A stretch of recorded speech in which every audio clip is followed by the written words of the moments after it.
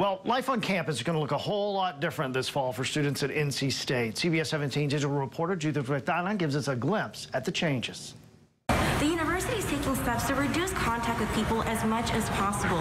While you would usually come to the information desk and maybe get some kind of paper resource, you're now being encouraged to scan this QR code on your cell phone and receive those resources digitally.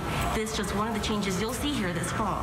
If they were going to come back to campus and just stay in their residence hall room the entire time, it would be just as easy for them to stay at home. The campus life experience is what NCSU is trying to keep hold of as much as they can. They'll be safe, assuming that we all work together to keep each other safe. To help, you will see less seating at the student union, and students are encouraged to order lunch ahead of time online. I can't make them not be fearful.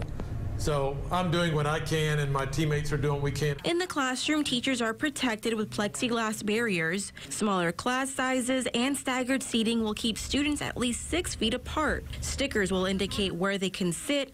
A mobile plexiglass partition is available to keep students safe during presentations. We don't take that lightly. It's a responsibility we all bear.